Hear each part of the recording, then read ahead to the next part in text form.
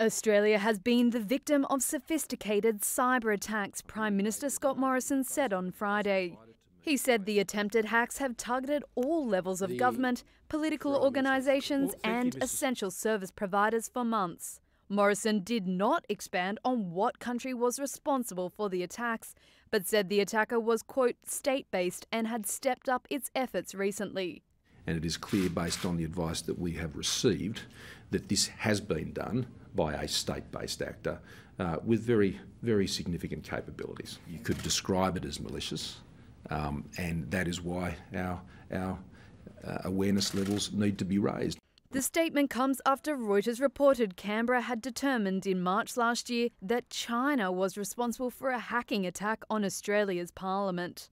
Australia never publicly identified the source of that attack, and China denied it was responsible. Morrison also raised the issue with British Prime Minister Boris Johnson and other allies. We raised this issue today not to raise concerns in the public's mind, but to raise awareness in the public's mind. This is the world that we live in. These are the threats that we have to deal with. Australia's chief cyber intelligence agency said its investigations have so far found no evidence that the actor attempted to be disruptive or destructive once within the host's network.